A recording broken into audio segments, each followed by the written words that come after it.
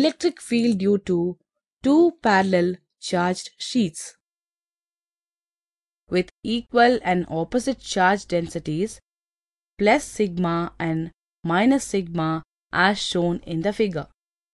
The magnitude of electric field on either side of a plane sheet of charge is E is equal to sigma by 2 epsilon naught and acts perpendicular to the sheet, directed outward if the charge is positive or inward if the charge is negative.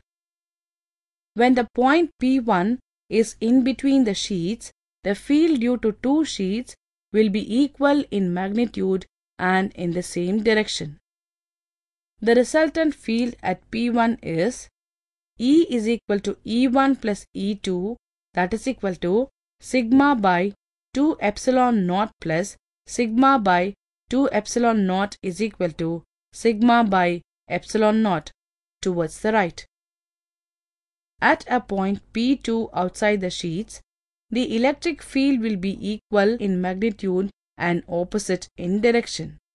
The resultant field at P2 is E is equal to E1 minus E2 is equal to sigma divided by 2 epsilon naught minus sigma divided by 2 epsilon naught is equal to 0.